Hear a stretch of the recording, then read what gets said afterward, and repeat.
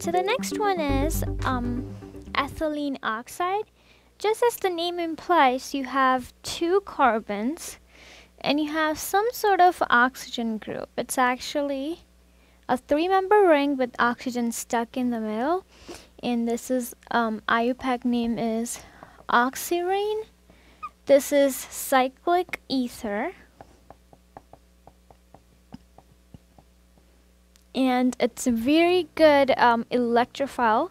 So there are acids and bases that can attack onto these two carbons to open up the ring and relieve the strain. That's, of course, we all know three-member rings are very unstable.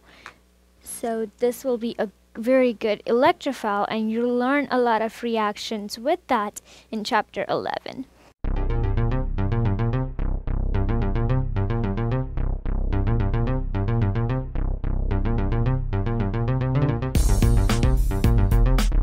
The Teaching Center, UF's Learning Resource Center.